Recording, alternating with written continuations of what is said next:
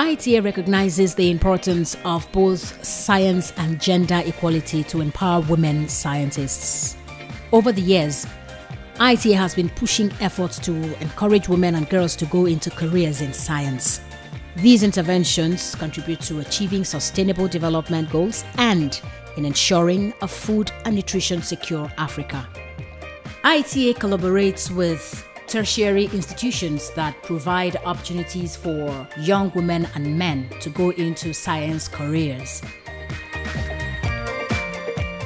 IITA recognizes and encourages young and early career scientists who make up the International Association of Research Scholars and Fellows to undertake agricultural research with senior IITA scientists to provide lasting solutions to the bottlenecks of threatening food security and economic growth in Africa.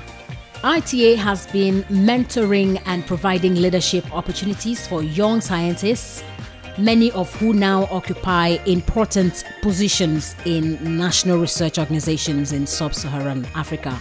IITA organizes seminars and trainings to inspire young researchers not to only build careers in science but to also be innovative in their fields.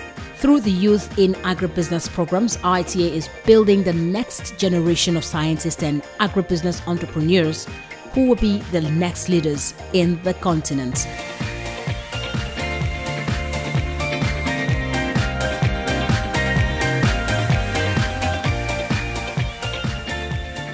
In line with training young people and changing mindsets about agriculture and science, IITA, through the Start Them Early program STEP, train secondary school students to whet their interest in science careers or agri-business entrepreneurship.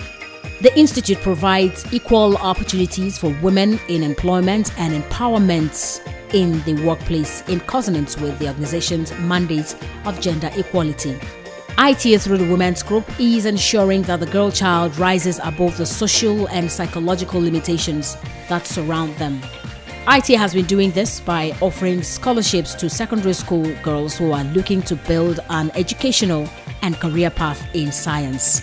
IITA is proud to be developing the next generation of women scientists and leaders who will ensure Africa's food security in the future.